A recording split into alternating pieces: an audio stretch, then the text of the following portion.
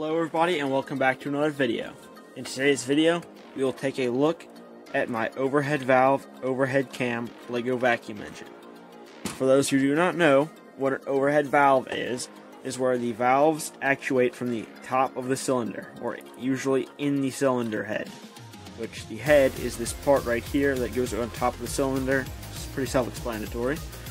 The reason for this valve being left open is because it does not use a valve spring. It uses the suction from the vacuum to pull it up. This other valve uses an actual Lego spring, and that's contained inside of here. It's kind of hard to see, but you have real Lego cams in there. I will not take it apart right now, but I will at the end of the video. But yeah, I just want to give a small introduction before we get into the actual running portions, and then at the end we will have a full video, a full overview and full in-depth segment, if you want to call that. Sorry, I'm at a loss for words right now. My brain's not really working. It's late at night and I'm recording. Hope you enjoy. Let's get to it. So, specifications for this engine: it uses an overhead cam, which, as I already showed, is a lobe that pushes down on the valves and goes around in that way. It is about a 2.5 stud lift, which means that the valve goes into the cylinder head about 2.5 studs or close to that, which means that you get better airflow, because some only use about 1 stud, which dwindles down performance significantly. The valves are real poppet valves, as you can see. And I know this one's really annoying that it's hanging down, but when it's running, it does stay up with the vacuum holding it up. Excuse me. But it uses a 6x8 piston, which is a very large piston, and so that is why it goes fairly slow. But I do believe this is one of the fastest in the world. I cannot prove that, and I do not claim this to be the fastest, but I think it is definitely one of them. There was a small trend here recently to make one of these. Me and my buddy, Engine One Ear, I will link his channel in the description down below. He gave me this idea and showed me a lot about this. He was the original creator of this design, for those who do not know. A lot of people use that design but not get credit. But yeah, I think this is becoming too long of a short introduction, so let's get to the running portions.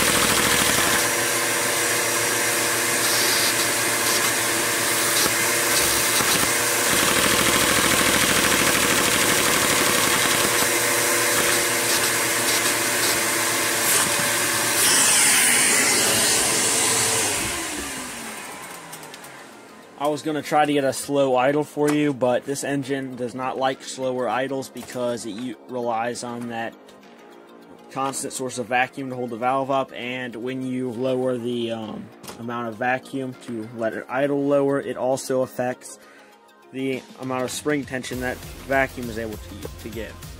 But yeah, as you can see, it's got real cams in here, just like a real engine would have. The only differences are the cams are not 90-degree offsets. These are 180-degree offsets.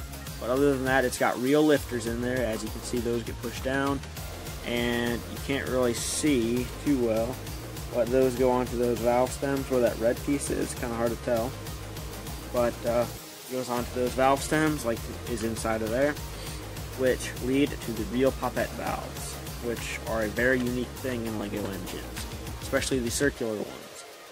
But it uses a 2-stud stroke, which is what I call this. Some call it a 3-stud stroke, but if you think about it, the piston is all the way down, and that's 1 stud. And then as it goes around, that is not 1 stud, and then it goes to the top, which makes it a 2-stud stroke. So, hope you learned something in this video. I will go into the in-depth part right now. Don't want to make this video too long, but yeah, I'm going to go into the in-depth right now. Alright, so if you want to build an engine like this, I will not do a tutorial, but because I do believe part of making this kind of an engine, at least, I'm sure a normal LEGO vacuum engine for a beginner to get the concept down, I think those tutorials are great. But I will not do a tutorial for this engine solely because I think part of the fun of these engines and part of learning these engines is that you actually experience building one of these from scratch, using your own designs, your own trial and error, and using your own practices to make a real working LEGO vacuum engine that uses real principles. I did that for myself with a little bit of help from my buddy Engineer, or Engine One Ear, like I said, linked in the description down below. He gave me the inspiration for this and gave me most of the ideas to use real cams and poppet valves. I had wanted to do one of these engines for a while, but never knew if it was possible or not. He showed me his proof of concept a few months ago, which, yes, that is how I know his is the very, very first one. He showed it to me at least 6 months ago. So he has had his design out for a very, very long time, just never before seen. So, as you can see, it has real cam lobes on here, which, like I said, are very, very realistic. The only difference is that is cam profiles, which real engines have different cam profiles. That is actually what VTEC is. You hear about VTEC, and that is just the switching between a different cam profile. So, for example, you could go from a 2-stud. Sorry for that brief intermission. I ran out of space on my phone while recording, but yeah, I was actually getting ready to wrap it up anyways. Basically, another principle is you need a large flywheel like this, because without it, you would not be able to get over spring tension. Now, if you have a 2-cylinder, that you might be able to get over it, but it's unlikely. I might also end up making a 2-cylinder, not too sure, but yeah. So, some of my future video ideas, just in case you want to subscribe, is I'm going to do a throttle body tutorial. I know it's not a big deal, but I will also be making a performance LEGO vacuum engine tutorial in the ensuing month.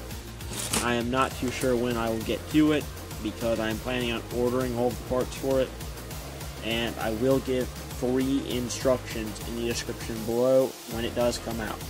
So if you all want to stick around for that, please be sure to subscribe.